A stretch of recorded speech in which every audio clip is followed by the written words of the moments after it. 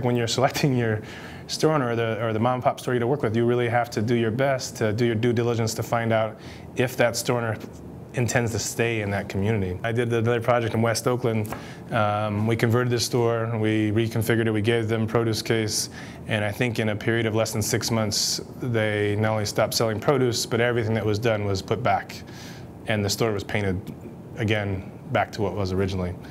A store owner had changed hands, and there's not much you can do at that point.